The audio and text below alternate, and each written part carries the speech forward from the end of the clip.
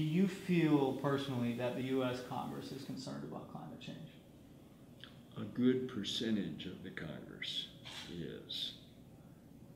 But there seems to be in the Republican Party an attempt to diminish the existence of climate change or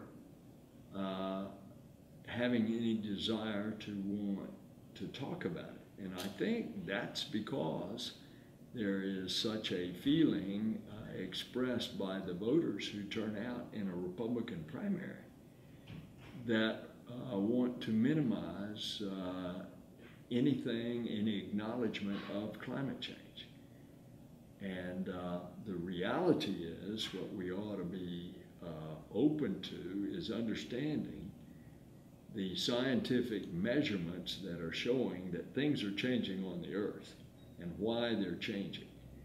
And then to understand what are the consequences, sea level rise being one of them, and how that is going to affect particularly an area like Florida, where ground zero is Miami Beach, and the evidence of the sea level rise is already very apparent there and in Fort Lauderdale, but it's going to affect eventually 3/4 of Florida's population, which is along the coast.